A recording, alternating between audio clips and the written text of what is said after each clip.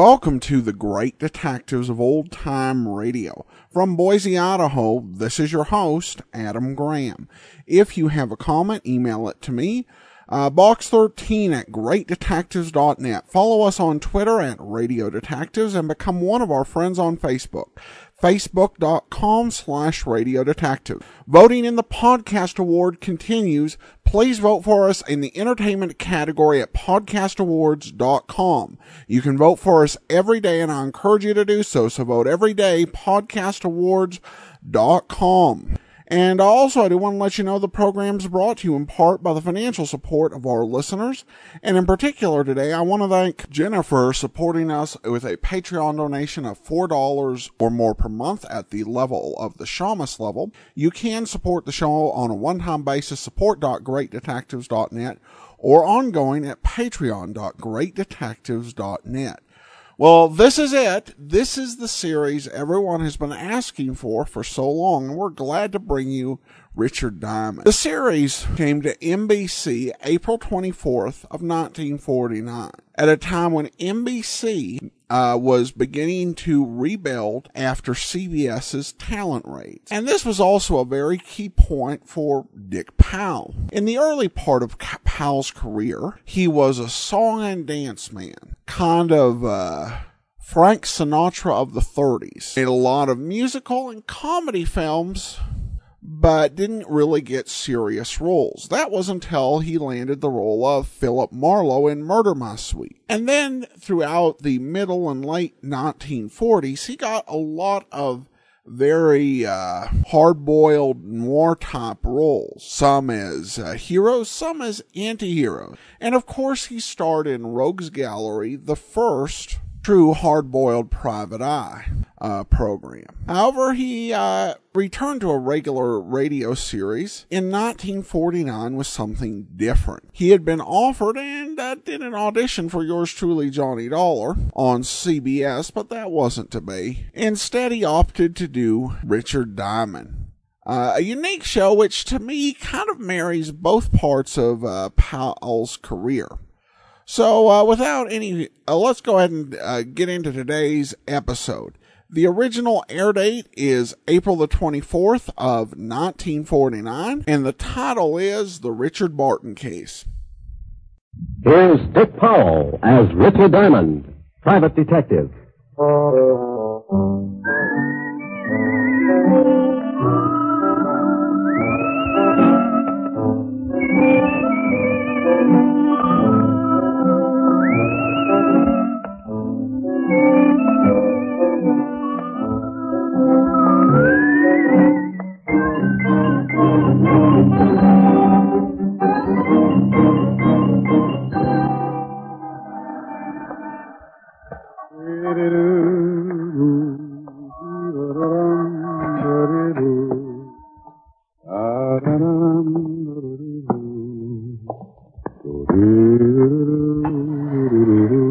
Good afternoon, Mr. Diamond. Oh, afternoon, Ed.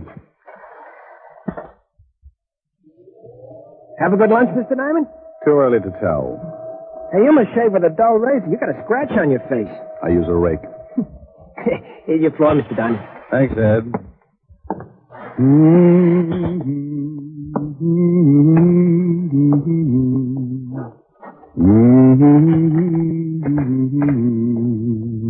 Well, customers. Good afternoon, gentlemen. What can I do for... Oh, that was nifty, Ziggy. Is that Diamond? Yeah, Chino. That's him. Pick him up and drag him over to the chair, Ziggy. Sure thing, Chino. He's really out. Yeah. See if you can bring him around. Be a shame if he missed anything. Chino, would you mind holding my ash can handle? It might break his jaw. A pleasure, Ziggy. Diamond. Diamond. He looks like he ain't gonna make it. Maybe you slapped him too hard. You hurt me, Ziggy. You know how careful I am. Here. Try this pitcher of water. I felt like I was lying in the middle of a crowded sink and someone had piled all the dishes on my head. They turned on the faucet and I floated up with a dirty coffee cup and took a look around. I threaded water and squinted through my dewy eyelids at two of the ugliest dishwashers I'd ever seen. He's twitching. Oh, Oh. See, Ziggy, he's just lazy. Diamond, let us know when things start making sense. Oh, that's a dirty trick. Oh, he's talking screwish. What's a dirty trick, Diamond? I'm stuck in the drain. I think you hit him too hard. He's liable to be talking like that from now on. Give it time. Diamond, you'll pull yourself out. Yeah. How did you monkeys get in here anyway? He's back. Now go to work, Ziggy, but keep him with us. Hey, wait a minute. Oh! That's enough, Ziggy. Can you hear me, Diamond? He don't like it. He's going to be hard to get along with. Belt him across the ears. He'll listen. Hear me now? He's nodding his head. I guess he wants to keep his mouth shut so the teeth don't fall out. Fine. Now listen, Diamond. When you get a call from a Mr. Barton, turn down the job. Understand? Ziggy, see if he's tuned in. Oh. Yes, you know. He says now he's got a sore arm. Remember, Mr. Barton, you don't want to work for him. Then he gets it. Sure, Chino, but he looks tired from the strain. Oh, then put him to sleep, Ziggy. Nighty-night, Diamond. He didn't have to say nighty-night. It was only 2 o'clock in the afternoon. He tapped me once more with a galvanized sleeping pill and tucked me away for a rest. The next thing I knew, a pair of gray suede gloves were patting my sore face. Maybe he didn't want to leave any fingerprints on my bruises. Mr. Diamond, can you hear me? Oh, you know, this can get monotonous. Go away. Should I call the police, Mr. Diamond? What? I was expecting uglier company. Could you sit up? I'm getting some of your blood on my shoes. That's tough. I'll turn it off. I'll bet your name's Barton. Why, that's right. How did you know? I'm lucky. Now get out of here. But I want to talk to you. I just had one long conversation, but it was too one-sided. Go on. My health is doubtful, but it's fun to have it around for company. Maybe $500 would pick you up? It might, for a while, but I don't like to waste that kind of money on funerals. $750? So they line the coffin with velvet. $1,000. You're begging to make a short life sound practical. If you do the job successfully, there'll be another 1,000. You just bought yourself a corpse. Let me wash up. Talk some more. I can hear you. It's my son, Roger. He thinks he killed a man. He thinks. What do you want me to do? Find out for sure so he can brag about it? Ever heard of a John Alter? Sure. Walt Levinson sent him up 5 years ago on a manslaughter rap. Well, he doesn't like it up there, and he'd like to get out. I don't blame him. What's this got to do with your son? I'm chairman of the parole board. Oh, you look much better now, Mr. Diamond. I can't stand the sight of blood. It doesn't bother me. It happens every week. So, you're the chairman of the parole board. Yes, some of Alter's friends promised to keep quiet about my son if I let Alter go free when he comes up before the board next week. Mm-hmm. And you think maybe your son was framed? Yes, about a month ago, he met a girl in Florida. Her name is Lenore Brown, and she's a friend of Alter's. How did they spring the frame? I beg your pardon? You must associate with a higher type thug. Spring the frame. Made it look like your son killed somebody. Oh. Well, when Roger, that's my son, went to pick up the Lenore girl at her apartment, he found her struggling with some man. That happens. It looked like he was trying to kill her. There was a gun on the floor, and she called to Roger for help. He picked up the gun and shot the man. She told Roger he had killed him and that he must get out. When we went back, they were both gone. About a month later, some of Alter's friends got in touch with me. Oh, and they forget about the killing if you let Alter out of Sing Sing. That's right. I don't remember reading anything about it in the papers. Well, you're the first one outside of Alter and his friend who know anything about it. You see, they say they're hiding the corpus delicti, so there was no report of the murder. Keeping a stiff handy isn't that easy. Why didn't you call the law? If my son did kill this man, that's the first thing I intend doing. But I have a feeling this man is not dead. Oh, you think maybe they staged the killing? Put blanks in the gun, and after your son beat it, the stiff walked out under his own steam? That's what I want you to find out. If my son is innocent, I want you to bring the parties responsible to justice. Amen. There's a check for $1,000.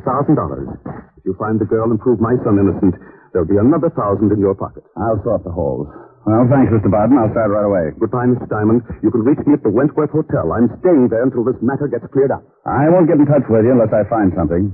The guys who worked me over are pretty set in their ways, and there's no sense in you tripping over a lot of dead bodies.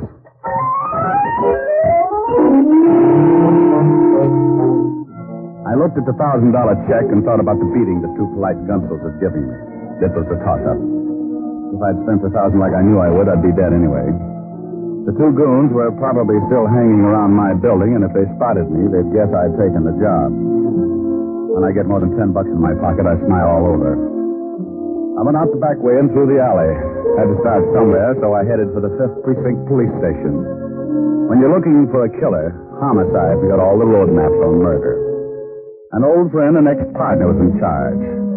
The men who worked the detail called him Lieutenant Levinson, but he had a couple of friends who still called him Walt. I was one of them. You earn that right when you work for a guy for 6 years. After I left the force, Walt started doing a solo, but he now had a sergeant who stumbled around after him. His name was Otis, and he had the biggest feet in the state of New York. Every time he took off his shoes, I wanted to grab a champagne bottle and launch them. I don't think he liked me. When I walked in, his face always looked like an advertisement for a sour stomach. Well, Richard Diamond, private detective. Well, Sergeant Otis, homicide's answer to the missing link. What was that last word? Well, you're half safe. I said link. Walt in? Yeah. You turn the knob and you push. Why don't you get that uniform cleaned? Some dad's going to get up and walk to the station without you. Well, hello, Rick. If you got... You must get tired changing your face every day. Somebody shove you around again? Been catching up on my patty cake, Walt. Tell me, did you ever know a bit of fluff named Lenore Brown? Sure, John Alder's expense account. Used to hold hands before I send him up. Know where I can find it? Alder's still got her staked out. And if he's stir, he's going to come back and dig up the claim. You better forget about it. She's got the antidote for lonely nights, but some of Alder's boys are protecting it. I know, yeah. They gave me a pep talk this afternoon. Then listen to him. Better watching the game from the bench. You never can tell. I might make a score. Well, you're outweighed, outclassed, and liable to be outlived. She used to work at the Black Swan in Florida. I heard Alder was trying to get a parole, and she came to New York to be close to him. Any line on her here in town? No, but if she's seeing Alder, you might spot her on a visitor's day.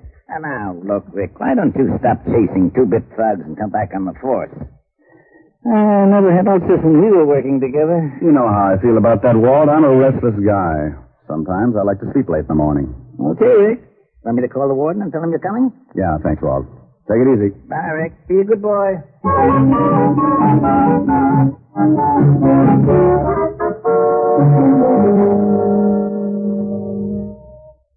Yes, Paul? Mr. Richard Diamond to see you, Warden. Oh, send him in. You can go on in, Mr. Diamond. Thanks, Paul. Well, Rick, how are you? It's been a long time. I know a lot of guys who wouldn't like to hear that, Warden. How are you, Jim? That's right. What's on your mind? I hear Johnny Alter's been having company. I'd like to take a look at her. Oh, Miss Brown. Well, I can't blame you. I just want to spot her and see where she goes. You can't miss. If she walked through the yard, there'd be a jailbreak tomorrow. What time are visiting hours? Well, if she's seeing Alter today, she should be downstairs right now. Pardon me a second. Yes, Warden. Paul, has Lenore Brown come in today? Yes, she has, Warden. She's in seeing Alter right now. Thanks, Paul. She's downstairs, Rick. Like to take a look? Yeah. I'll have Paul take you down. On second thought, I'll go myself.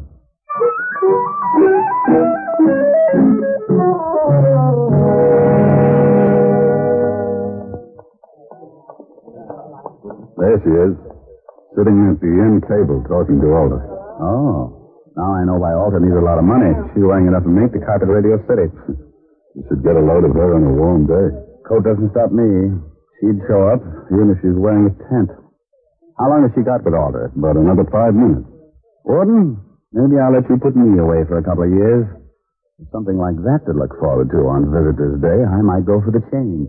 Well, you'd get tired of just talking. Think what you could do on the outside. Yeah, I am, but it would probably send me right back up here. You want to stick around till she's through talking? Thanks, Jim. I'll wait in front till she comes out.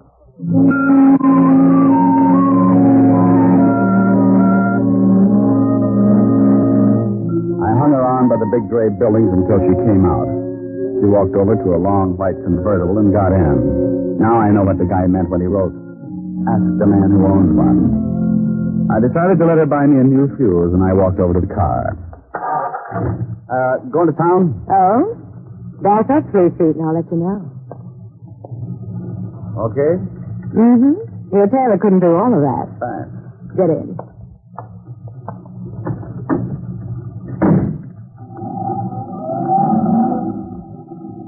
Visiting? Yeah, the warden's an old friend. How many years did you know him?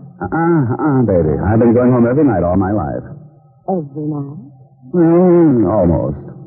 What do you do with the almost? Depends. Everybody likes something different. You must get tired since you have new ideas. Oh, I don't think much. It's more fun being surprised. What are you stopping for? We just got started. Surprise? Oh, yeah. And the nickel-plated one. Look, baby, you don't have to pull a gun. If I'm getting fresh, I'll get out and walk. You sit right there, Diamond. Oh, name dropper. Mm-hmm. Expecting company? Mm-hmm, and you've met them before, honey. That's nice. I wouldn't want you to get stuck with the introduction.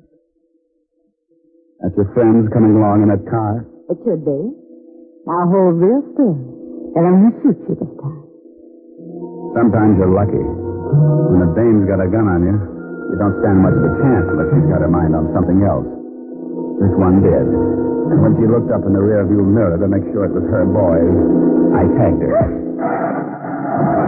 My two playmates were just pulling up in the green sedan when I went out of the car like a dry transmission. He let go just as I dived off the side of the road and hit the center embankment. I rolled to the bottom and came up looking like an exhibit for smallpox. He's down the hill. Go get him, Ziggy. There was a line of trees just off to the right, and I got to them just as Ziggy tried again. He needed a rifle. I was running through the trees then, and I could hear Ziggy somewhere behind me, falling all over himself. I pulled my gun and thought about waiting for him. I could give him so many holes he'd whistle in a high wind, but I had another idea. I stopped and listened. He's around here somewhere. Well, come on. We'll spread out. That toyed right down the middle. They were somewhere behind me, and both of them were looking. Get off of me, a million hands. I got on a new suit. Oh, my deep, it's the colleges, Tino. I thought you was Diamond. Can't you tell a difference, Ziggy? He's got on a blue suit. Oh, I'm a little colorblind. Now let's find Diamond. They started hunting again, and I cut off to my left and headed back to the highway. I reached the hill that sloped down from the highway, and I went up fast. The cars were about 100 yards down the road, and I used my last lung getting there. Lenore was still out, just like I'd left her when I put her to sleep. I went over to the Gunsel's car and lifted the hood. Chino and Ziggy could apologize all night while they looked for a new distributor. I went back to the white convertible with the unconscious nylons and got in.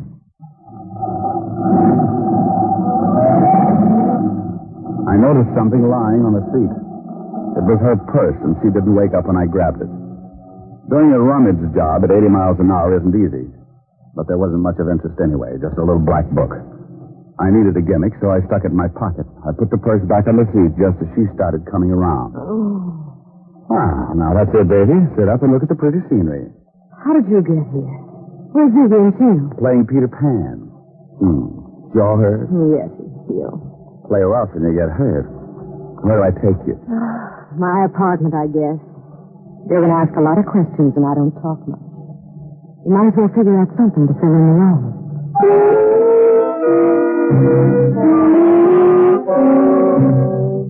I drove to her place on East 51st and walked into the door. She looked at me like a fat woman eyeing a French pastry, and her mouth slipped down to her shoelaces when I gave her a peck on the cheek and left her standing with an old front doorknob in her hand. I knew she wasn't going to spill anything, even if I got her drunk. Besides, she could probably drink Tony Galeno under the table and still be sober enough to play hopscotch. I went back to the office and took out her little black book. There were a lot of names, and some of them I knew. Chino, and after it, likes his work. And Ziggy, and after his name, has own gun. Yeah, Richard Diamond, too. I never did figure out what the 3 stars were for. I'd forgotten all about my date with Helen when the phone rang. Yeah? Hello, Rick. This is from Fante Chopsoy Para. Now, phone will call Mr. Richard Diamond to the phone chop. He's got a date and she doesn't like being stood up. Hello, Helen. Hi. What was all that about? Forget you had a date with me? Yeah, I did. And I'm sorry, baby, but right now I'm being chased like a hopped-up fox. I haven't had time to curl up and relax. You're impossible. I know it. Want your sorority pin back? Well, I'll make up my mind when you get here. I'll give you my Lone Ranger magic decoder. You fool. Are we still going steady? Oh? Rick, when am I going to see you? Oh, honey, right now I got some reading to do. Why don't you go to a movie? Little Women past the censors. I'll be over later. I'll probably end up marrying an usher. Don't be too late, Rick. I won't. Besides, we get along better early in the morning. Bye. Bye, baby. I sat there for a minute thinking about Helen Asher and wondering why I hadn't learned how to butter my bread. She was everything a guy should want. $10 million playing multiplication in a fat trust fund. A figure that would snarl at any quiet intersection. And a mind that would give a master's degree in inferiority complex. Diamond, you fool, you. Well, Lenore Brown's little black book was a poor substitute for an evening with Helen, but 3 items put me in second gear. They weren't hard to find. Take out all the men's names, and there they were, 3 addresses. One was in the village, another in Harlem, and the last was somewhere in Chinatown. All of them were a setup for a dead man who wanted to make himself scarce. I wanted to talk with Barton before I started hunting, so I called the Wentworth.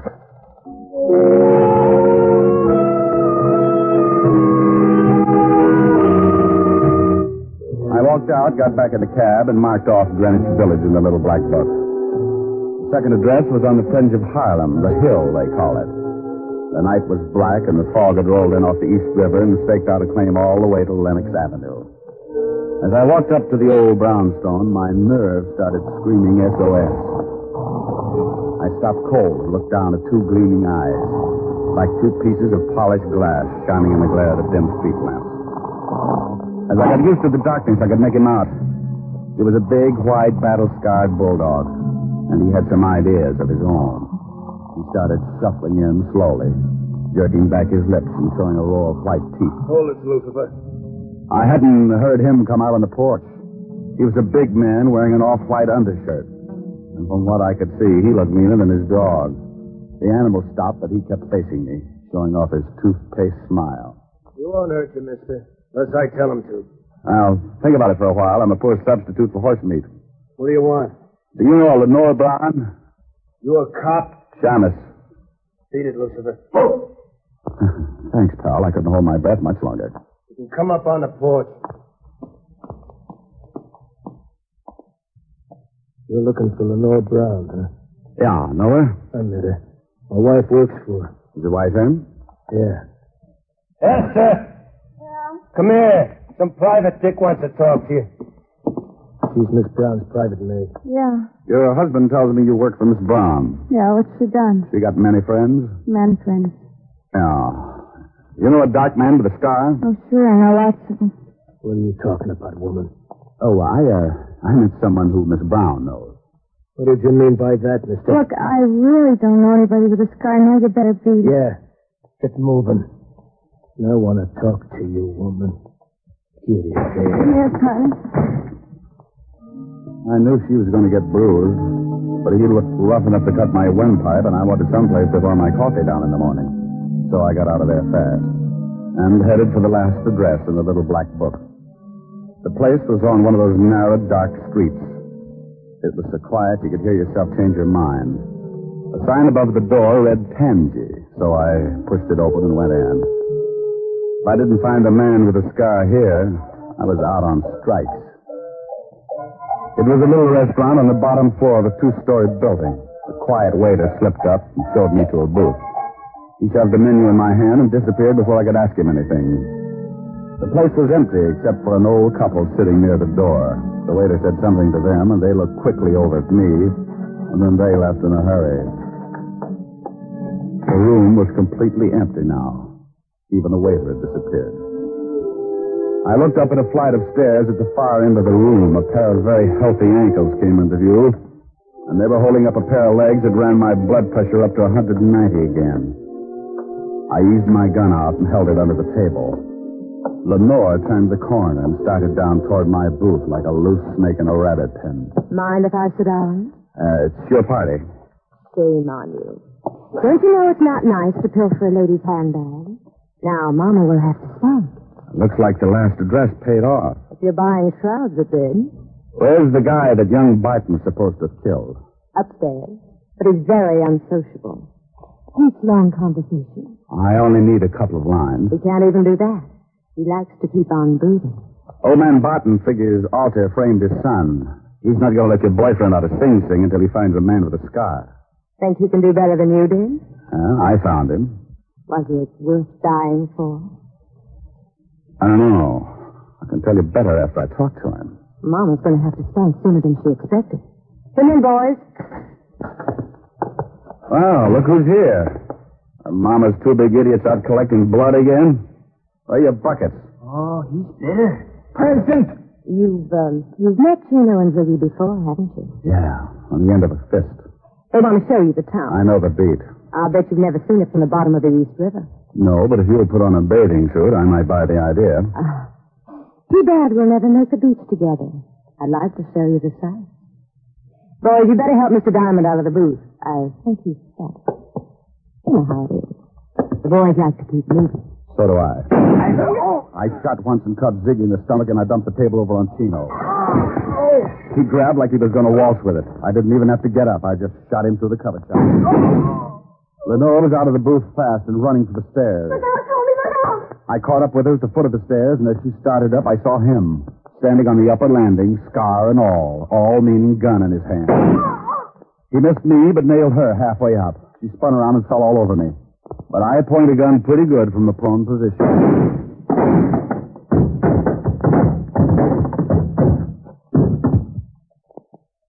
You should have kept your nose up, mister. A bad landing washes you out.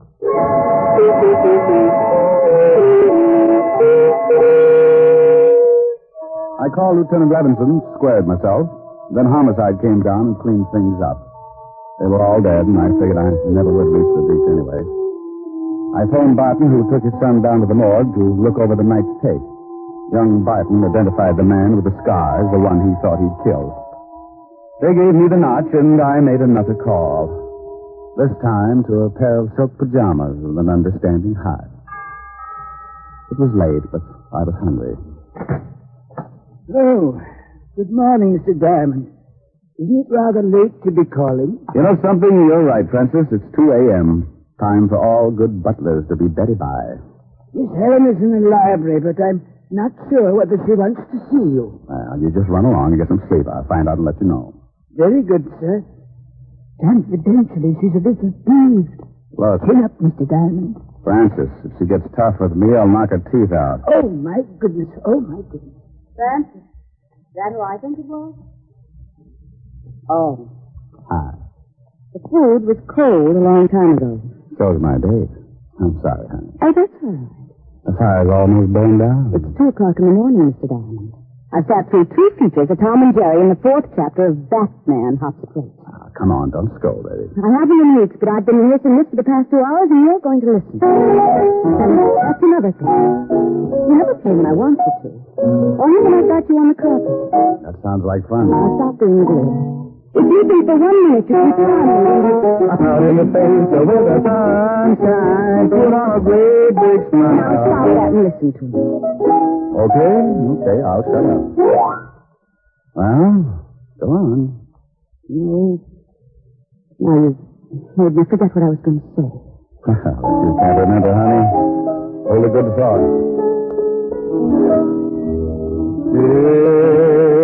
It's a big, wide, wonderful world you live in.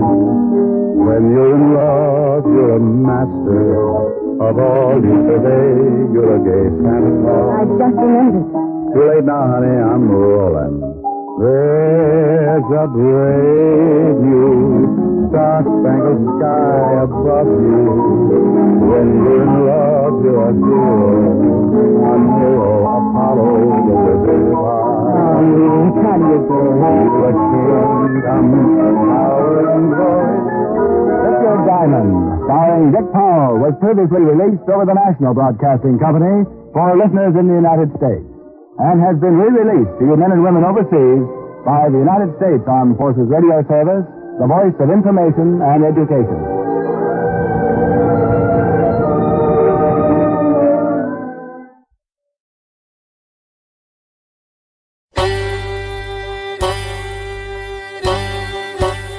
Hi, this is Andrew from OTRWesterns.com. I wanted to invite you to come take a look at our site. We stream live OTR Westerns 24 hours a day, 7 days a week, along with putting out podcasts of old-time radio westerns. Check us out at OTRWesterns.com. You're listening to The Great Detectives of Old Time Radio with Adam Graham. Now let's get back into the show.